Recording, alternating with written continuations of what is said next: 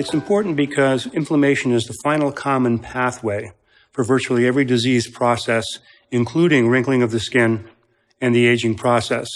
Therefore, by reducing inflammation using our three-tiered program, that is the anti-inflammatory diet, selected nutritional supplements with anti-inflammatory activity, and topical anti-inflammatories, then of course we have to think about lifestyle. And there might even say that there's an anti-inflammatory lifestyle.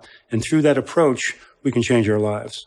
Pro-inflammatory foods are anything that causes a rapid rise in blood sugar. So think of sugars and starches as the main culprit. Of course, trans fats are also bad actors. What we want to do is make sure we get plenty of fresh fruits and vegetables and a good source of protein on a daily basis. The second tier of the Perricone program is taking nutritional supplements that have anti-inflammatory activity. And there are certain supplements that I especially like because they're so powerful in turning off the inflammatory response, yet at the same time not altering the body's physiology so that there might be any detrimental results.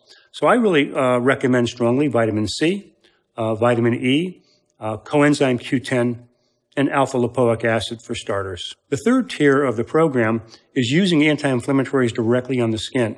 The thought was that if by applying anti-inflammatories directly to the skin, which I call the target organ, we can have very high concentrations of this therapeutic anti-inflammatory effect. And therefore, there have been a number of topical anti-inflammatories developed over the past 15 to 20 years, which are extremely effective.